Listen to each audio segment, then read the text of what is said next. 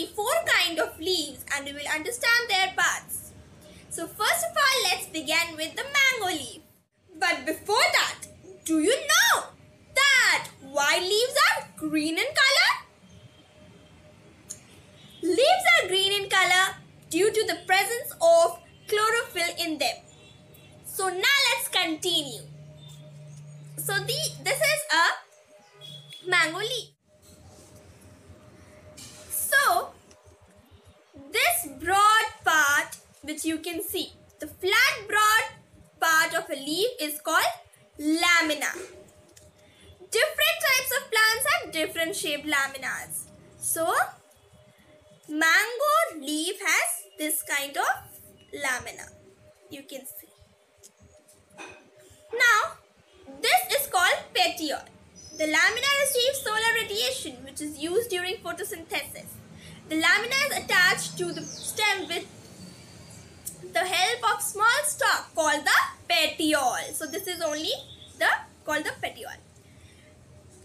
Now, what are these lines called? You must be knowing. So these lines are called veins. If we observe the leaves closely, we will see some lines running through them.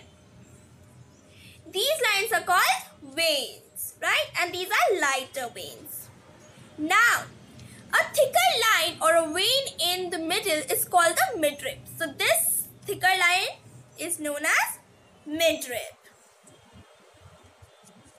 The veins are responsible for the transfer of water and minerals to the. So veins play a very important role in leaves. Now let's see another kind of plant and identify their parts of plant. So this is a money plant leaf.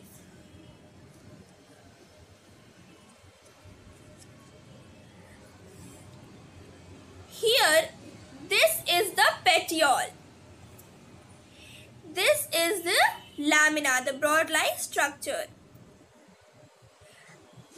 And these are the veins. The veins are very lighter and thus are not so much visible in money plant.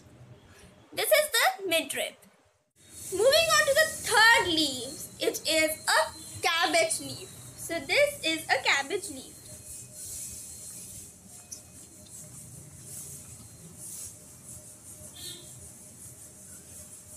So here you can see a broad-like structure here, this side. So it is known as the lamina. And this is the midrib. It is very, very darker. And the veins are also darker over here. Now last but not the least leaf is the radish leaf.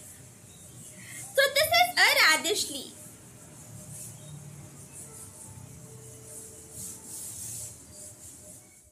This is the lamina.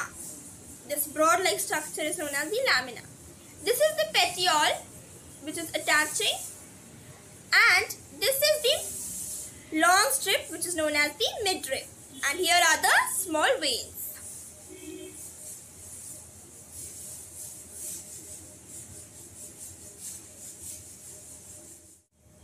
So there are a lot of leaves in our surrounding which we observe. So you can do experiment on any of them.